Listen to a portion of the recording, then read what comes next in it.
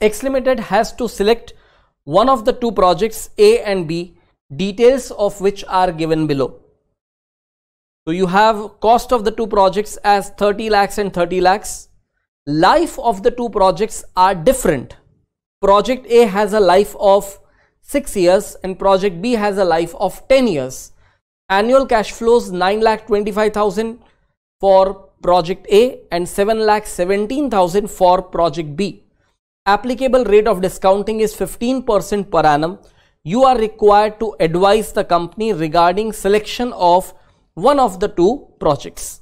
Now, first of all, what we are going to do to solve a question like this, you would first compute NPV of the two projects.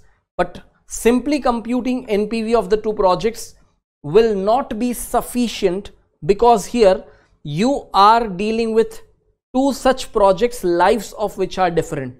So a project with 6-year life will give you certain amount of NPV. A project with 10-year life will give you a certain amount of NPV. Now these two projects just on the basis of NPV cannot be compared. Why? Because their lives are different. So use your simple common sense. When the cost of the two projects were different, when we have applied profitability index, do you recollect the meaning of profitability index? It was the present value of inflow expressed for each 1 rupee of outflow. On the other side, when you are talking about two projects having different life, so what you will do is you will convert the NPV in terms of a per annum kind of NPV. This process is called annualization. How to do that we will learn through this example, and let us just begin solving this particular question. And as I told you, in the first instance, what you are supposed to do, you are supposed to compute NPV of the two projects. So starting with NPV of project A, so present value of annuity at 15% per annum for 6 years will be 3.784483. Now we have learnt in details how to compute annuity factors, and I am sure you are thorough with that. Total PV of inflow will be annual cash flow multiplied by this annuity factor. From that you subtract the PV of outflow or cost, and what you get is NPV, the net present value 5,00646, that is rupees 5,06,46. Similarly, you make calculations for project B, and that would be present value of annuity at 15% per annum for 10 years. It will be the factor as 5.018769. So total PV of inflows will be 7,17,000 multiplied by this annuity factor, that comes to 35,98,457. From that, when you subtract the cost, what you get is NPV of 5,98,457. Now, what I want you to understand is the two NPVs are clearly telling us that project B is beneficial when it comes to NPV. But have you noticed one thing? Project B is capable of generating this much NPV over a period of 10 years, whereas project A is capable of generating so much of NPV just over a period of 6 years. That is where, when we say that project A and B, before they can be compared, we must make them comparable. So we are comparing these two projects, project A and project B, and we have to look into which project is actually to be selected. So looking at NPV, I told you earlier itself that NPV of project B is definitely higher, 5,98,457, but that much of NPV you are able to generate over a project life of 10 years. So this is not directly comparable with project A, because project A has a life of 6 years. What we will do is, we will try to convert these NPVs on a common base, which will be a per annum base. When you convert an NPV into an equivalent amount of annual NPV, we call that process as annualization. Now, How to do this? Let me explain. Let me explain this. When you have a process of annualization, you are going to convert a present value into annual values. How to do that? Simple logic. If I give you annual cash flows over coming 6 years and I ask you to find the present value, what you do? To the amount of annual cash flows, you will multiply the annuity factor. So annual cash flows amount multiplied by annuity factor will pull all the cash flows to their present values. I repeat, when you are expecting certain amount of cash flows over coming 6 years and you want to find the present value, you take annual cash flow amount and to that you multiply the annuity factor. So that per annum amount multiplied by annuity factor will give you the lump sum present value. So if I have a lump sum present value and if I divide it by annuity factor, I will be getting a per annum value. Should I repeat it again? Point is, when you have per annum cash flows over coming 6 years, to that you have multiplied 6 years annuity factor, you get a lump sum present value. So if you are given the present value and you divide that present value by that annuity factor, you will be getting the per annum values. So per annum values multiplied by annuity factor equals to lump sum present value. So lump sum present value divided by annuity factor will give you a per annum value. So when you divide the amount of NPV by its applicable annuity factor, do you know what will happen?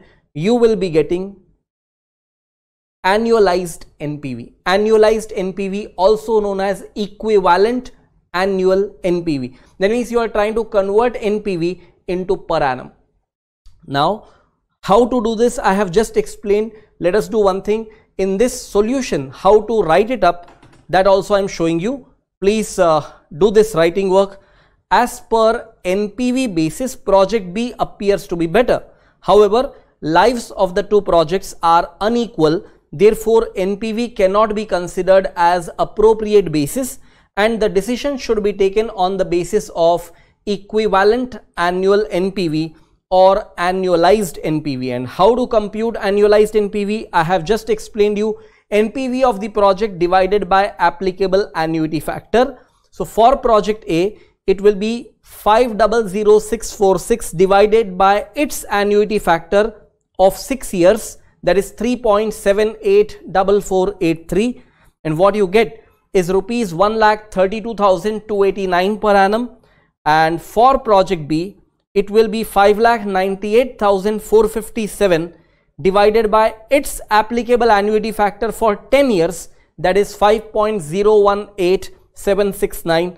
And finally what you get is 1,19,244 per annum.